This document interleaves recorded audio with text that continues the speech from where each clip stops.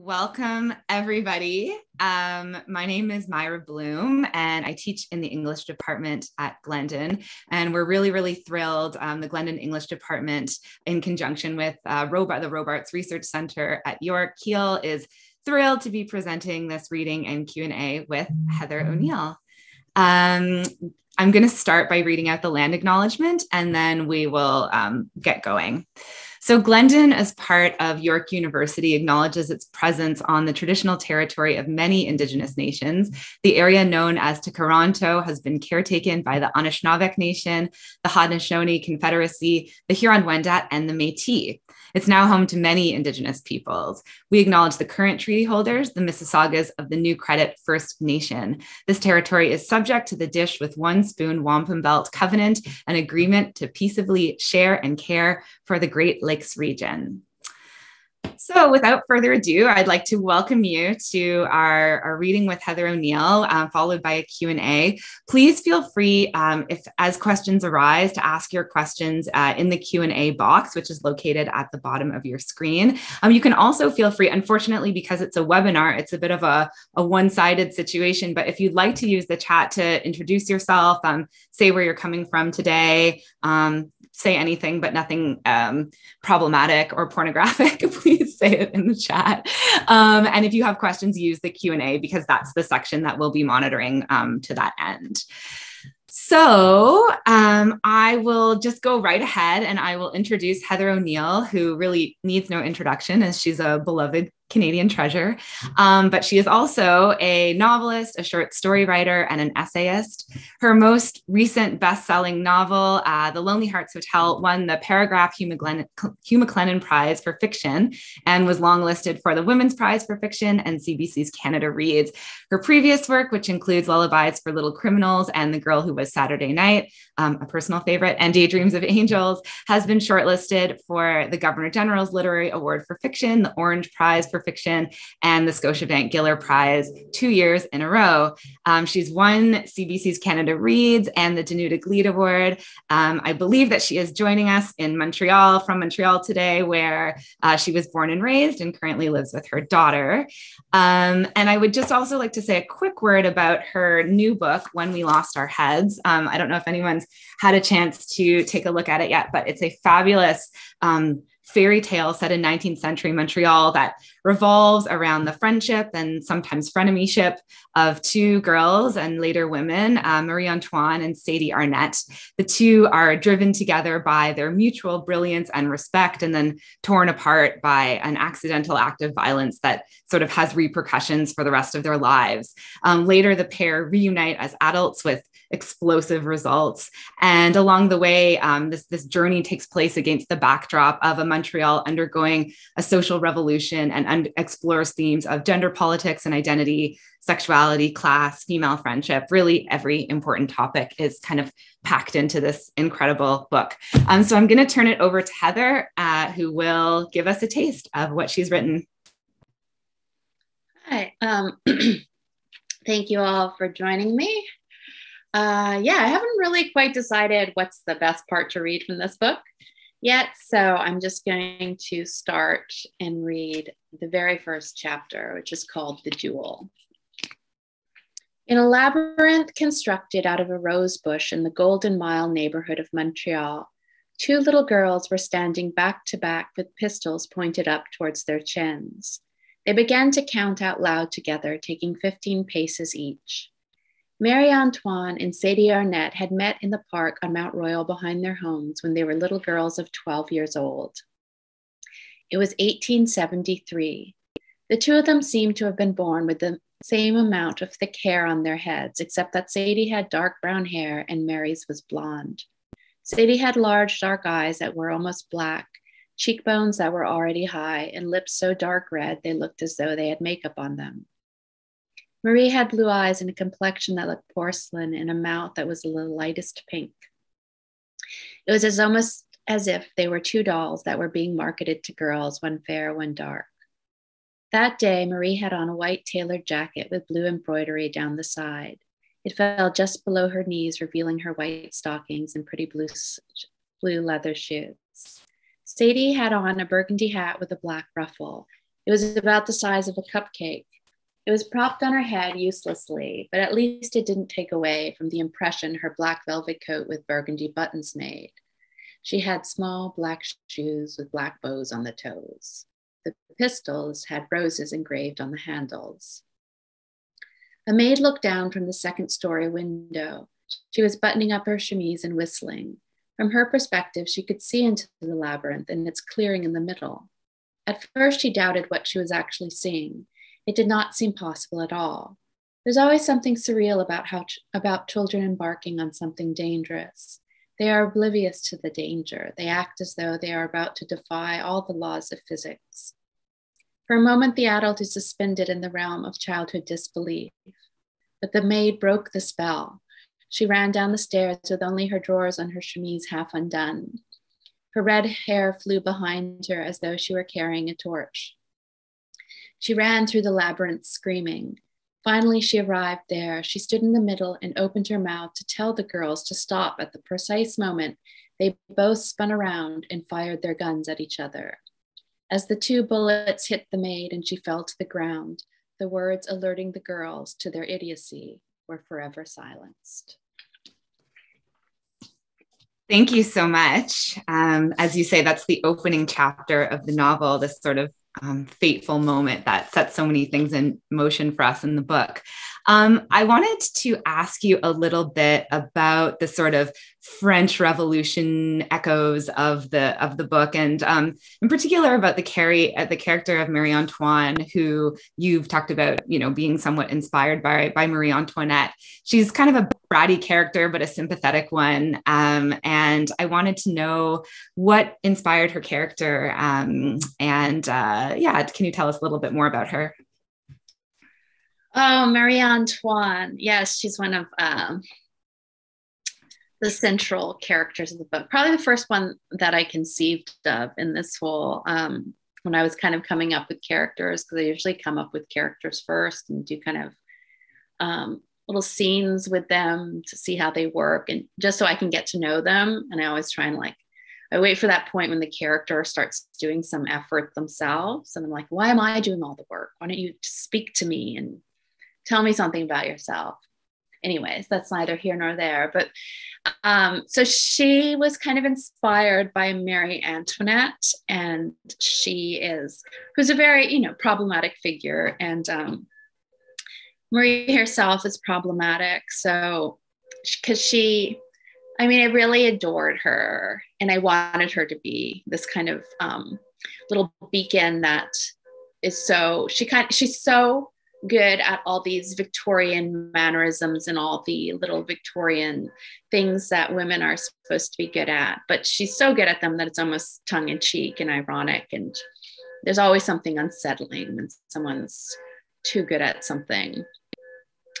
Anyhow, but I don't know how far you want me to go in, because she ends up through the book, she progresses and becomes this more and more powerful figure and takes over these factories and starts creating this monopoly. And she really, she starts to, although she has some wonderful feminist traits in that she is very ambitious, and she pursues her life goals, above all else. At the same time, she has this very corrupt view of feminism, where she's just, she kind of this girl boss extraordinaire, where she kind of, the other women in the book start very much reacting against her form of feminism, because they're like, you're in control now. Why aren't you dismantling the patriarchy instead of becoming more brutal than any man who was in this position before? So, she's a frustrating character, and because she kind of had that element of Marie Antoinette, who was also a frustrating character, who came to France, when she was 14 years old, was sold off in marriage, was absolutely adored. But then everybody when people turned against her, I was always fascinated by how obsessed they were with her sexuality and how they went after her just being a woman, and always accusing her of these crimes of really heinous sexual activity and incest, and anything they could think of was thrown on the body of Marie Antoinette. So that's sort of where she came from. Super interesting. Yeah, the sort of revisionist history of Marie Antoinette. It's fascinating to kind of go back and really understand who she was and how much of a disservice history has really done her. And so it was exciting to see you kind of taking a slightly different tack and engaging with some of the themes. And that actually leads me to something else I wanted to ask you about, which has to do with the fact that this is a historical novel, but so many of its themes are obviously incredibly relevant to the present moment. And I love the line where you're talking about the female pharmacist, Jeanne Pauline, and you say that she had cures for ailments male doctors did not believe in. And obviously, it's this historical problem of women getting incredibly short shrift in this 19th century story. But obviously that's an enduring issue with so many of women's problems being so misunderstood. And so many of the topics in this book are so contemporary. The idea of sexual violence against women, the sort of unknown country of women's sexuality and desire, the question of gender roles and gender politics. And so I was wondering if you could just maybe talk a little bit about how you sort of think about these, themes from the present and why you decided to explore them in this historical context, and how the sort of past and the present merge in your thinking around these issues. Yeah. So yeah, exactly as you said, what the book is dealing with, all questions that I've been kind of engaging with in the past 5 years or so, and that are very current and we're kind of working on as a society. So, but then I put them in a Victorian context to kind of see how they would play out, and which is an interesting thing. And I think one of the, you sort of start like collecting images and just ideas for a book before you start working on it. And images that I was so fascinated were of women at that time in their undergarments, and particularly of women in their crinolines, which is those large cages that they put on before the dresses.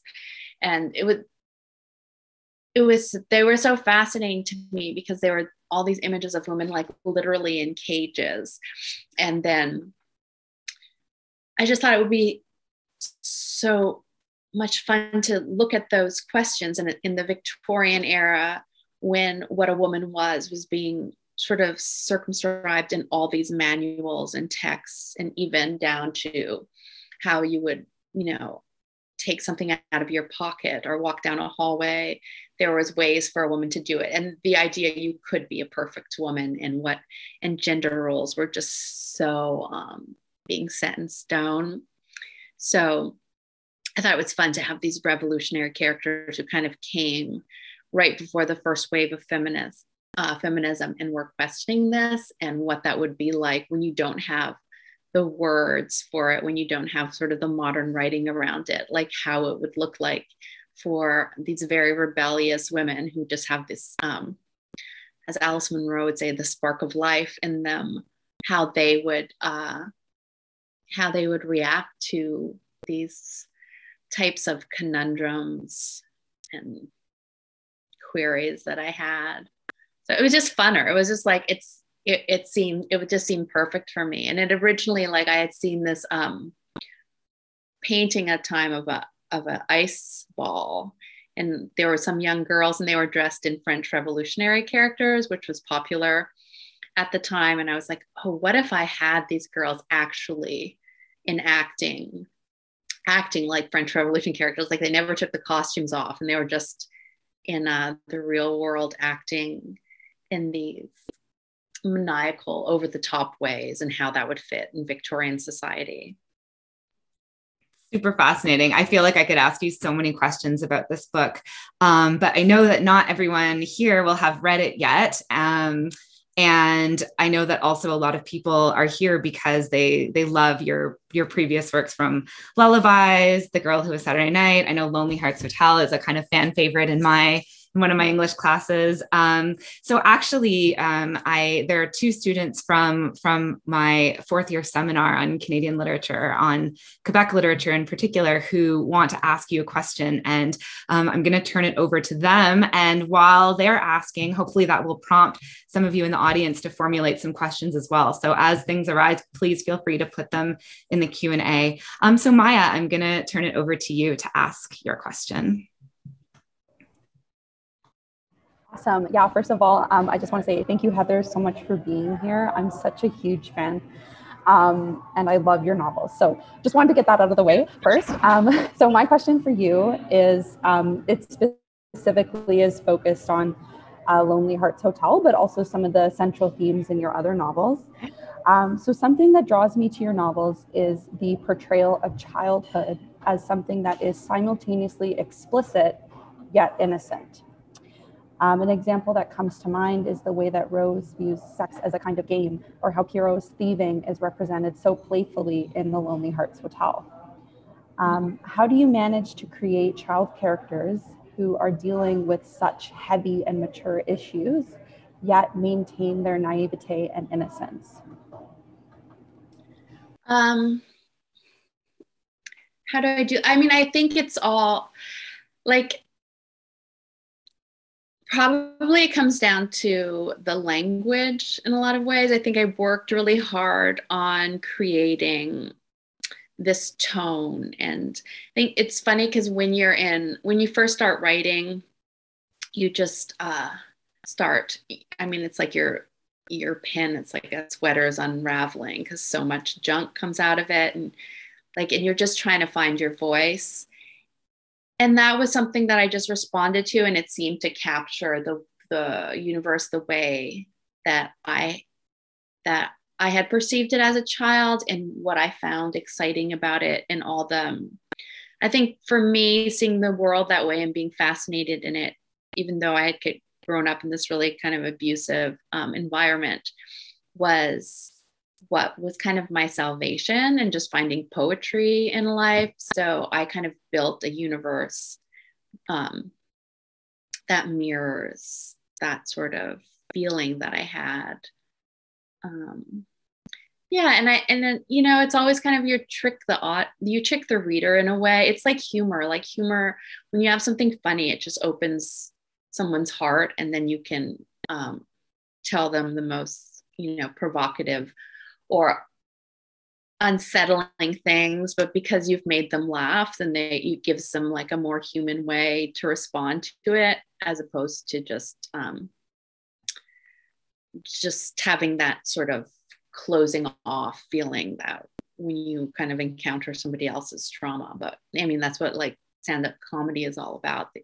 They're just like deliver you their trauma in the most funny, ridiculous manner, and you're just able to internalize it in a way and understand it in a way that doesn't take away any of the humanity, because no one wants to be pitied. It's an experience, and this is my life. And even though it may seem dark, like it's just as full of grace as any other life. Thanks, Maya, and thanks, Heather, for that answer. I'm going to, just because I'm seeing that people are a bit slow to ask in the Q&A, before I turn it over to our next student, Claire, I'm just going to take the liberty of jumping on that to ask you something I've been curious about, which has to do with tone in your writing. So your first book, Lullabies for Little Criminals, is quite gritty, and it's darker. And I find that kind of as you're writing and as your voice has evolved, you've been moving towards a kind of more almost stylized, almost fairy tale like quality to your work. And I'm wondering if you see that same evolution, and how you kind of feel that your tone has evolved. I'm thinking specifically about kind of Lonely Hearts Hotel and When We Lost Our Heads, which to me are sort of the most like, they're gritty and they're dark, but they're much more whimsical, I think, than something like Lullabies. So yeah, do you see that evolution for yourself? Oh, that's interesting. It's like my own evolution. It's like watching a child grow, like, because it's so incremental.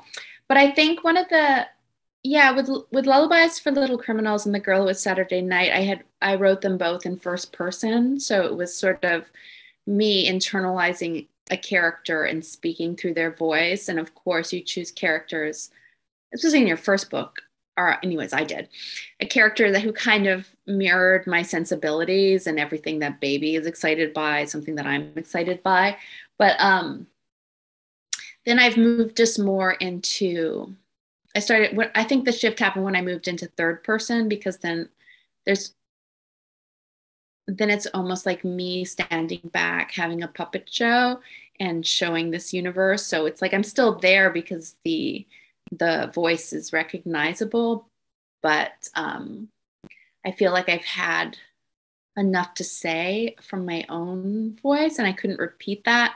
So I've kind of creating these strange, like it always feels like I'm in a theatrical production now, whereas before I often I would just live it, but now it's like these moments where I'm staging it. Like Lonely Hearts Hotel felt very much like a theater set to me, and just the way I had the clowns and the way they kind of are always bumping into each other and doing clownish things. And this one, yeah, I mean, as you see, there's a dollhouse, but I was also involved with dollhouses in the play. So there is that feeling of Victorian dollhouses and these, it's almost like a little puppet theater, but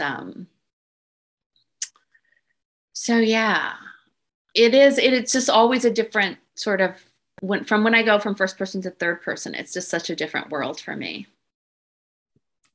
Super interesting. Thank you. All right, I'm going to turn it over to Claire for a question. Go ahead, Claire. Hi there. So we're in class, we're studying quite a lot about Canadian literature, and it's got the cogs turning in my head to think about kind of the Canadian ethos. And after a conversation with some of my fellow readers and bibliophiles, we've concluded that books considered for or awarded the Giller Prize are most often of kind of a melancholy nature. There seems to be an undercurrent in Canadian literature where writers lay themselves bare and delve into the secrets of the unconscious mind, revealing the unsavory parts that exist within us all. Do you consider this to be a part of the Canadian ethos? If so, why? I'm not entirely sure. Like, how would you see that as different? Like, specifically to CanLit, you see that? Or do you see that, and you see that different from world literature or American literature? Or, like, wouldn't they all... because you're saying which ones? That's a hard question. Sorry for the complex question. No, I'm just okay. So let me see it in terms of CanLit. Do I see that it's very much looking under?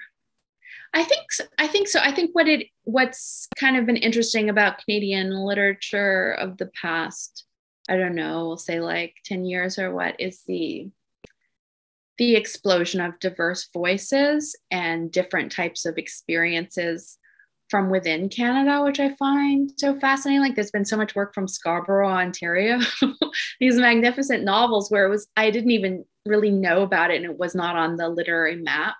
So I find there's just so much unexplored of Canadian literature. So these identities popping up and these different voices are wonderful. But I don't know. I mean, I speak for myself when I like to kind of look for those unexplored dark places. And I mean, the fun thing about being an author is you look for the most unusual dark spots and then relay them back to the reader as something that they can find themselves in, because there's just commonality with the human experience. And that's why I like for one of the reasons I like putting a lot of provocative sexual stuff in my work and counterintuitive feelings about, rage and friendship and just dark, dirty things, because then I know the reader will have to locate them within themselves. So I think I see the writer sort of as a provocateur and making all those emotions and sensibilities alive. And then, so yeah, then people, when they have those sort of completely different backgrounds from you, and they start poking all these new buttons, and that's why sometimes your brain just starts lighting up when you read a book and these emotions, because they're just making you locating foreign experiences, but then locating the emotion that is similar in yours. I have no idea if I'm making any sense, but you asked me an abstract question. So I give an abstract answer. You're reminding me, Heather, of something the Italian writer Elena Ferrante said when she said, she wrote this in an interview, I think it was, that's included in the book Frantumalia. And she said something like, I like to detail everything that's alive and wriggling that I pull up. And I love that idea of the writer like pulling up the things out of the like ocean floor that are alive and wriggling. And I think you do that in your writing, but in it's always tempered with the sort of fantastical nature. And that's what's amazing about your writing, is that it's often incredibly dark, but very light at the same time. And this relates directly to a question that we have in the Q&A. She says, I loved The Lonely Hearts Hotel. Did you consciously incorporate themes of addiction and sexual abuse? If so, why, and what inspired you to write that book? Yeah, it's interesting when you write, after you've written a few books and you just realize you have these themes or things that keep coming back to you.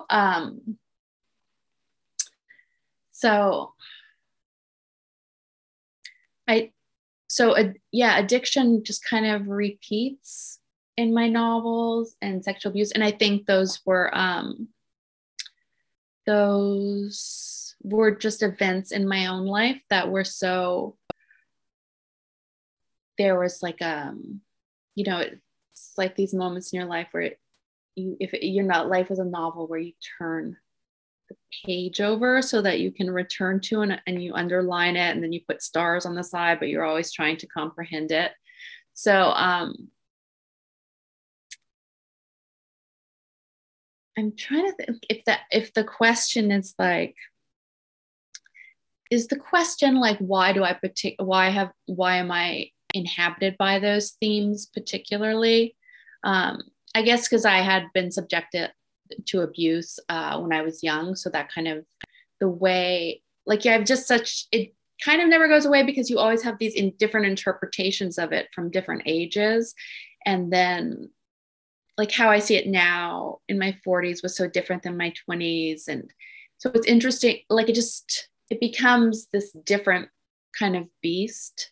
And I don't know, I was like, I'm supposed to overshare here or anything, but, and addiction was also like, my daughter's father had died of a fentanyl overdose. So, and I think I lived with that kind of addiction in my life. So, and the power that it has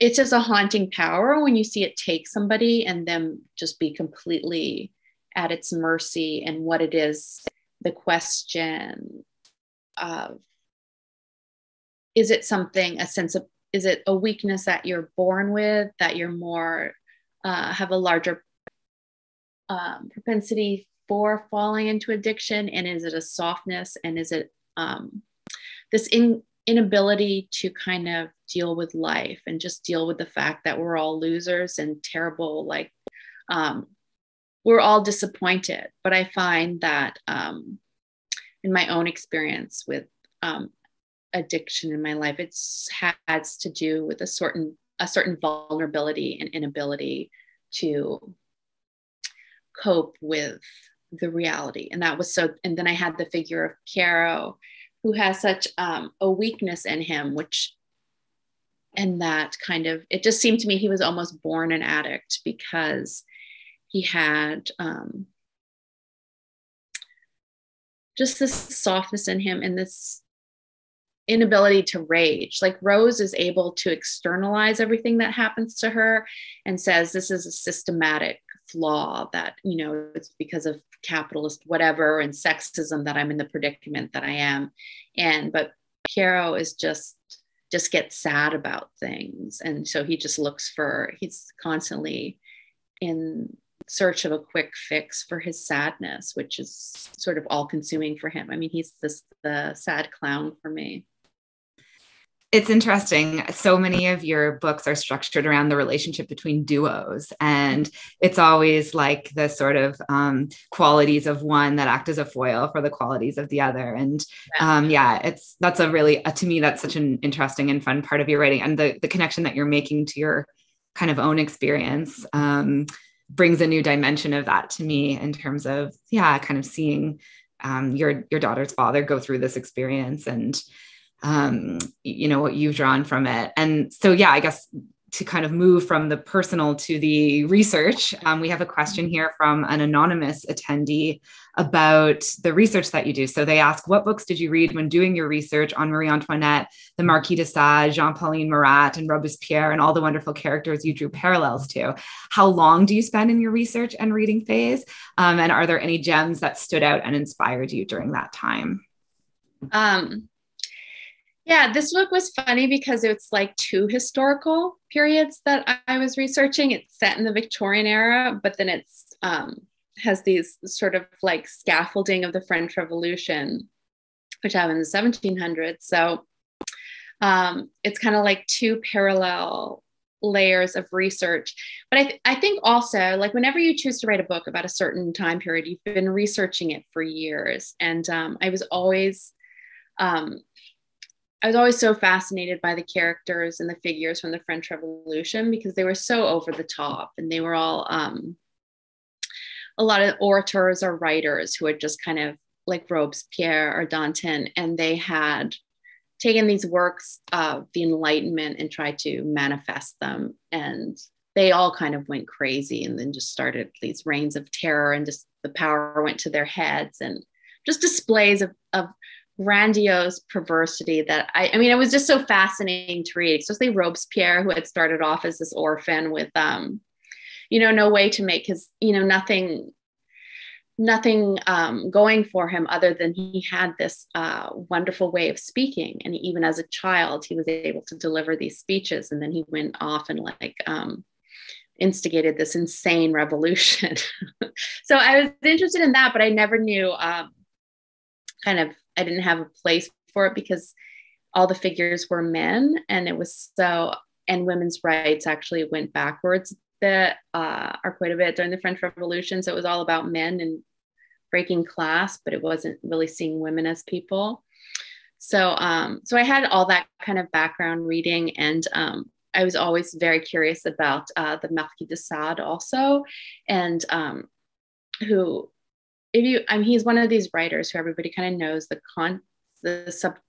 content of what he does, but they don't actually read his novels, which I recommend that you don't. They're like these just so pornographic and violent and disgusting and misogynistic and just grotesque in every way. But he was he's been picked up by he had such an influence on the avant-garde and also feminism. And a lot of feminists saw him as interesting because his female characters, who are engaged in all sorts of wild sexual activity, were not at all interested in being mothers. And that fascinated people like Simone de Beauvoir and Angela Carter, how the Marquis de Sade had somehow seen women not as this vessel to just have babies. What was I saying? So anyways, I had just been reading up on those guys for a long time. And then, but then more of my hands-on research was looking at trying to rebuild the Victorian era in Montreal. And the upper class, the Golden Mile, was a little bit easier just because the buildings are still there. They kind of keep records of that. But the Squalid Mile, which didn't even have a name, I just called it Squalid Mile myself because I loved how just filthy and crazy it was. But it's all been, it was built just in matters of weeks because you had so many immigrants coming and factories being built, and you had to have all these houses for the factory workers. So this neighborhood went up really quickly. And it was just, and details that I found that was so fascinating. Just one of the things that I had read was if you had a like a baby was born in that neighborhood at that time, the survival rate was only 50%. So that kind of, so the way babies are treated in my novel is so different because they're only these possibly temporary tiny visitors, or they may grow. So that was good. And just the factories actually, I found just wonderful information about women working in factories and little girls working in factories, which was amazing to me because we see the Industrial Revolution. It's always presented as such a male activity with all the men in the factories, but the factories were filled with little girls who used to have to climb into machines and clean them between. It was so horrifically dangerous. We had all these like little girls, and that just, it in my mind, like, because I have that sensibility, I immediately, it just seemed like a ballet to me. I was like, how beautiful. These little girls jumping in and out and being like having their fingers chopped off. So that was something that went into the book. So it's just little details like that from the Victorian world that I went down to the museum and was reading sort of any book I could find on Montreal in Victorian times, but it was very difficult because it's sort of not an era that has really been described in Montreal history. It's more like, even when we imagine it, we start having like these British memories. That's interesting. So it sounds like you sort of had the concept of the novel and then you did quite a lot of research before you really started to write. Is that? Yeah, that's what I always do. Like, I have it in my head and then I start writing like the outline, but then all sorts of problems come up in the writing. Like, I'm like, do they turn, she has to go to the bathroom. What exactly does she do at this point? Like, how does she even get her clothes off? Or do they have like running water in the houses? So little things like that, and all the tiny details. Like, if you move a chair, you have to know what kind of chair it is. So, and when they get dressed, you have to know what exactly they would be wearing in 1873. So little things like that, just to fix it up. And then when you're looking for those details, you always find these amazing, inspiring things. And you're like, I have to put that in. That's a great segue into something that I was wondering about. He wants to know about fashion and dress in your books. He makes the point that it's very detailed in your books. And the question as formulated is, how does it help you move the story or themes forward? But, we could open the question up and just ask you more broadly, like, can you talk a little bit about that kind of fashion and clothing and the role that plays in your writing? Yeah, I mean,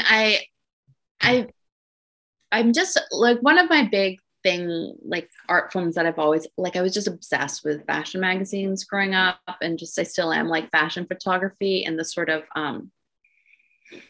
absolute circus, like what they can throw in. It's so I just find it wonderful. Anyways, I do, that's one of the things I always thought when people are like, what would you do if you weren't a writer? I always thought I would like to be a stylist for one of these fashion magazines where you just send out your list. I'll have like 10 rabbits, a top hat, a dress that goes 17 feet that way. But fashion is very important in my books, and my characters are often narcissists and very vain. So they kind of are interested in how they present themselves to the world. But the Victorian era, as I was saying with the crinolines, it was really, it provided, it was like a really rich resource because it was so metaphorical about the themes, like how many layers women had to put on, and of course corsets, and that didn't, like, would make you pass out, and then these absurd dresses, like, so my characters are always toppling downstairs, or they're always catching on fire and stuff, and just that, and the amount of layers of clothes that a woman would have to take off before she was naked, and what that meant, and the kind of layers of absurd, like, not real femininity, but these enforced femininity that she would have to put on. And then also one of the, I really enjoyed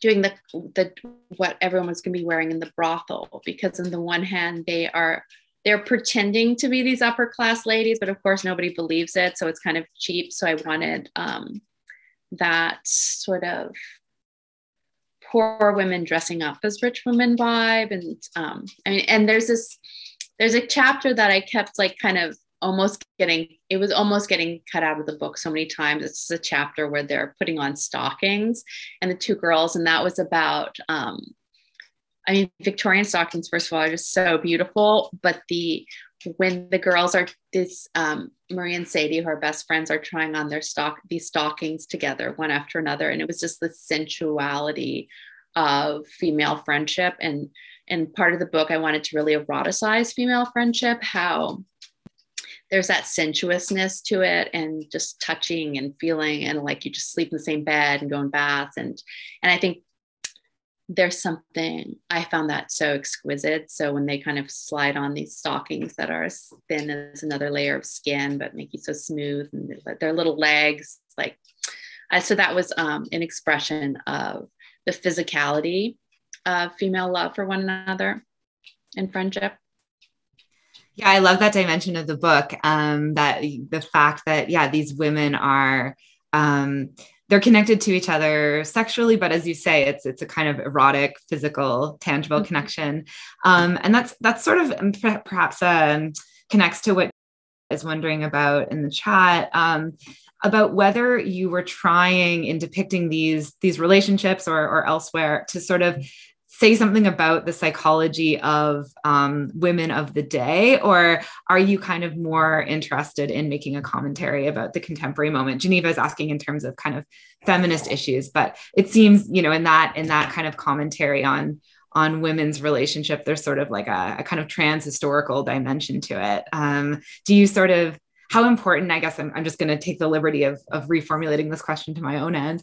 How important was it to you to kind of say something about like women's friendship, for instance, or about feminist issues more broadly?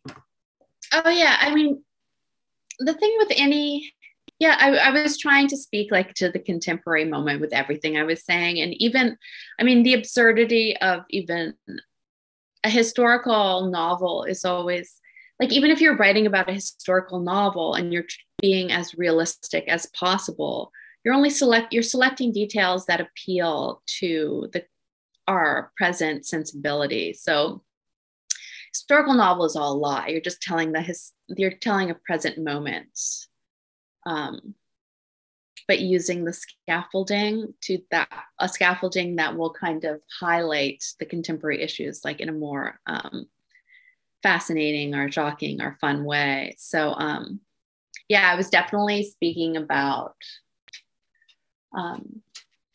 like what female friendship is to me, and that I don't know, I keep forgetting every time I start talking. I forget by the time I'm done what the question was, but yeah, it was more about it was supposed to be as very in the moment. Yeah, and wants to know kind of about the specific point about the fact that this book isn't centered on the very important Victorian task of pursuing a man.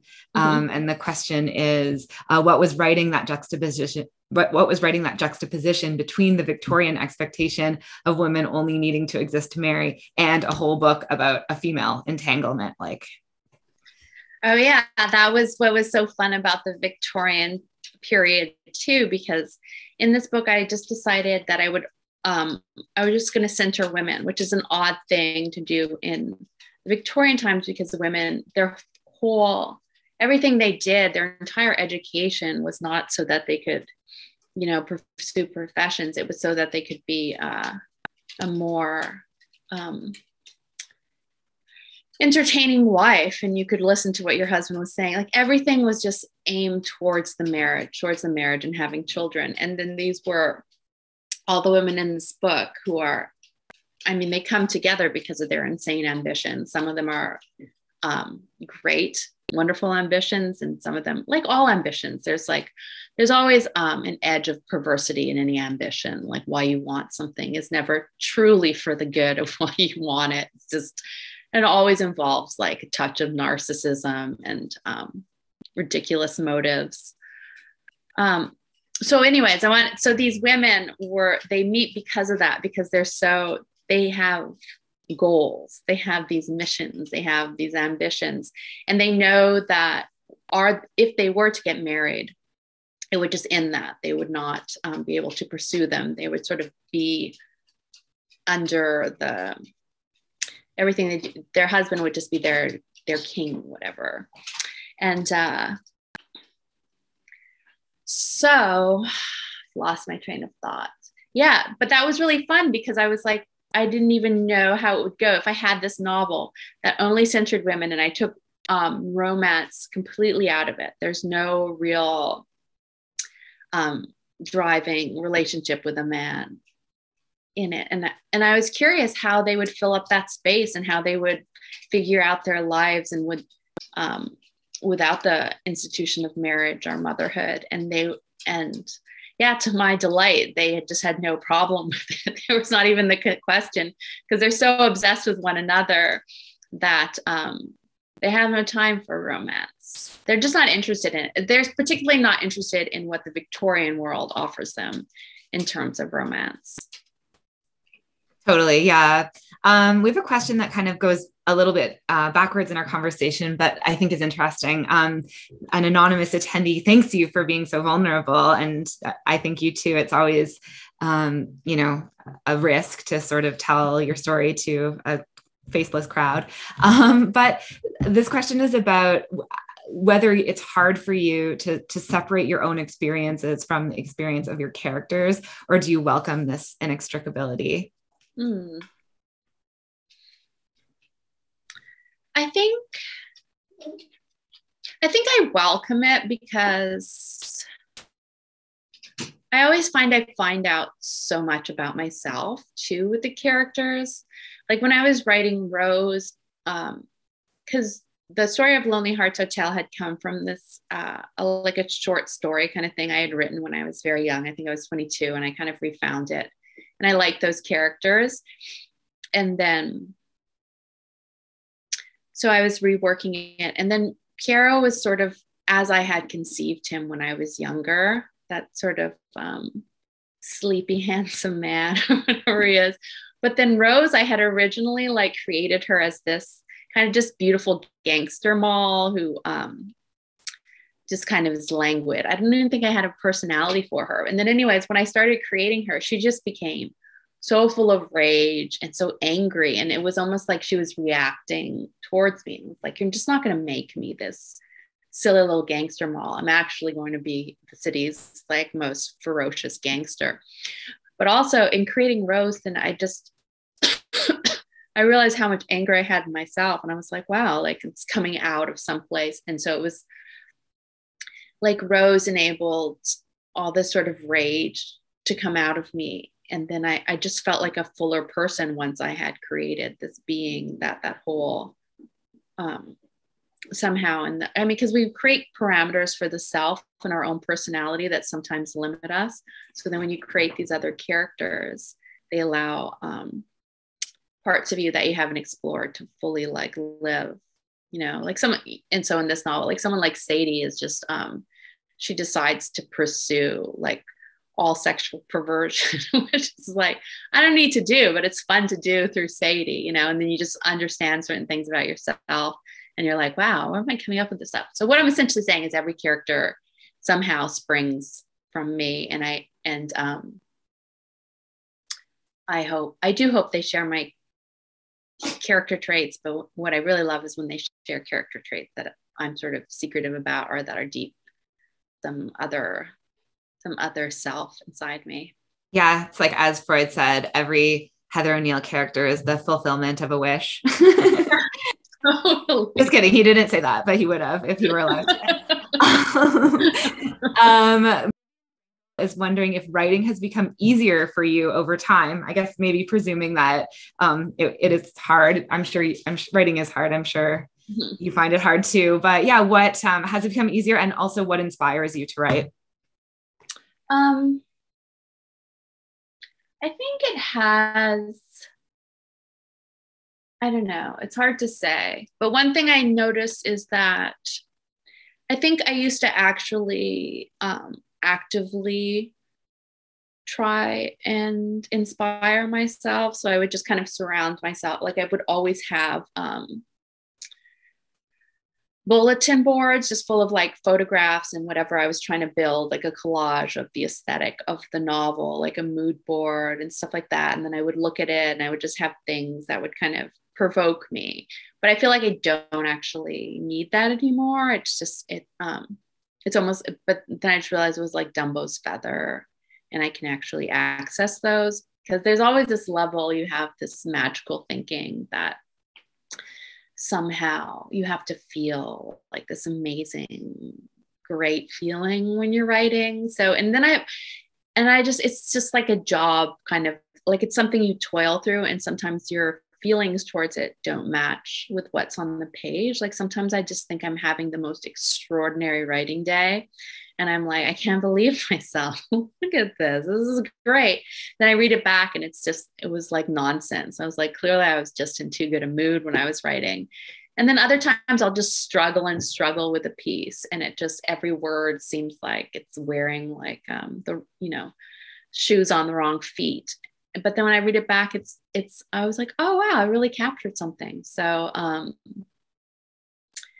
think I don't fool myself as much, or maybe I just don't need that. So in some aspects, I think it's become easier. I definitely have an easier time building plot, which is a great skill to have. It's your first novel. It's just like, I don't know. And then there was a dog, and the dog was loud, and there was a sun, and the sun was radiant. Okay, how do I build a plot with all these things? Totally. A lot of people are curious to know what authors are inspiring you. Right at the moment, what am I reading? I'm reading, I've really gotten into that Danish writer who's recently been published, Tove Detlevsen. Am I pronouncing your name right? Do you know? That's how I say it in my head, but I don't know. It's like first time saying out loud. She wrote this trilogy of memoirs that they've just recently published, and just the way I love that when people write just honestly about themselves, and they don't like, she just brings up these dirty, crazy details, and it's just I love her voice. So yeah, I've been reading all her novels now, because I just discovered her because she's huge in Denmark, but then she I guess she wasn't really known here, and she has some one of those like crazy writer biographies too, and then it's like, oh my gosh, she's institutionalized, she killed herself. But then it's like every now and then it just seems like she like crawled out of the squalor and just like wrote some just absolutely eloquent thought, and so penetrative. So I don't know, that's someone I like. Are there books that in the past have been like very influential on your thinking or writing? Yeah, of course. What has been it's so funny when you ask that question, and then it depends on the Jean Reese was a big influence on actually Lonely Hearts Hotel with the chorus girls, because she was actually a chorus girl herself, oddly enough. I read this crazy book. I don't know why I keep bringing up dead people. Like, look at someone. I also discovered this book called All My Cats, and it's this Czech writer, and he after some fame, it's a memoir too. He moves to a house in the country, like this little cabin in the country, but he's always lived in the city, and there's just feral cats everywhere. So it's a memoir about him murdering the cats, and it's really grotesque, but then it ends up being this sort of this kind of these pensées on guilt, and somehow he links it back to whether the Czech Republic was actually more guilty in the Nazi era than they should. I don't know. I'm going on. No, it's I'm thinking about like how fitting that is, considering how much of an appearance cats make, particularly in The Girl Who Was Saturday Night. You are also a writer who puts a lot of weight on cat symbolism. And I'm just going on and on. The new Sheila Heti is interesting. That comes out today. I really like the way she plays with philosophy. And did you like that book? The new one? I read it as well. Actually, I just reviewed it for the Walrus, and it almost, as you were talking about your writing process, I was thinking about my own, which is deeply dysfunctional and fraught. And that book like nearly drove me to the brink of madness and trying to figure out what I thought about it. So I'm particularly curious to hear what you thought about it. I'm going to read your article because it's one of those books too. It's like, it's what you, when you're reading it, this is something interesting I find about books. Like some books, when you read them, and then like a month later, they're the same thing as when you read them. And then some books are radically different. And so, and also I find it's fun with memory, like what books stick with you. And then, so it almost seems like people should review books like 2 months after you've read them. And then it's like, if you don't remember anything, then it's like, you shouldn't review the book. But what you remember and what sticks with you with the book is actually the sort of power of the book. Yeah, Sheila had a really, one of the themes of that book is sort of like the criticism of criticism. And she was talking about another writer and how like critics always think they have to stand above the book and like have some kind of definitive statement about it. And she was talking about how egotistical that is. And I tried to write a review that just said that. And then the editor said it was unacceptable to just say that you actually had to have a take. And so then I ended up trying to have a take. And anyway, I'm curious actually, maybe as a final question, because we're almost out of time. What is your relationship to criticism? I mean, I think you're so beloved. I don't know if you've ever received a negative review, but do you read your reviews? Do you internalize them? What's that relationship like? I usually just skim them. I don't know why, but I'll read like I usually read the first line and the last line. And then actually if they're good, kind of good, the first and the last line's good, then you're fine. And you can read the inside of a review, because sometimes they always do this thing where it's like, it might be a great review until the last line. They throw in like a lot of something, but like, unfortunately, like blah, blah. So once you read the first one and one, but I find criticism lately has just been fascinating. It's such a beautiful, I mean, I love, and because so many people are publishing like essays online, it's so much easier to access essays so that people put more time in, because if they have a better readership, and just, I don't know, you just have these thinkers like waxing just like way too deep on like an episode of Succession or some, book like with the latest Hannah Yanagihara novel, which was so peculiar to me because so many reviews came out and everyone was loving the reviews just because the reviews were critical, and it was like an interesting piece of critical writing, although no one had read the book yet. And I was like, there's no way you guys have read the book. I'm like, it's 700 pages. I'm like going through it. I listened to the full audiobook. Oh yeah. So we can talk about that too in our next conversation. That one. It's like, that's a book I can't even give you a critique of it, because I'm only 400 pages in and I have no idea what's happening. But that was like that was this moment when it just kind of spawned all this crazy criticism that had nothing whatsoever to do with the book. So it was criticism on criticism. That one's fascinating too, because the reviews are so polarized. Half the reviews are like raves and half the reviews are pans. And with that one, I was enjoying the book so much that I couldn't look at any of the criticisms because I just didn't want to have the experience determined for me. And yeah, I can only imagine as a writer, it's like you put something out into the world and then you just wait for people to receive it, however they're going to receive it. I can imagine that could potentially get in your head. I don't know if I do. Like when I finish the book, it always seems to me like I can't possibly imagine when I'm finally done it. When I know I'm done a piece, like anything, an essay or a novel, it's when I just hate it completely. And then I'm finished and I'm like, I cannot believe anybody on earth could possibly ever like this novel. It's so ridiculous. I don't know what it's about. It's a lot of words, it's too much work. So yeah, you just send it out. At that point, you send it out in the world and it's such an unknowable thing to you. Even though you've created it, you don't know what a book is until other people have read it. So you have no idea how it's going to affect people, how people are going to respond to it, if they're going to find it funny, if they're going to find it like overly dark, what they're going to make of it. So it's funny when a book first comes out and people are like, what is your book about? And I'm like, I have no idea yet. I have to wait till people tell me what's it about. Then I'll let you know. Totally. Okay. Well, that's a great note to end on.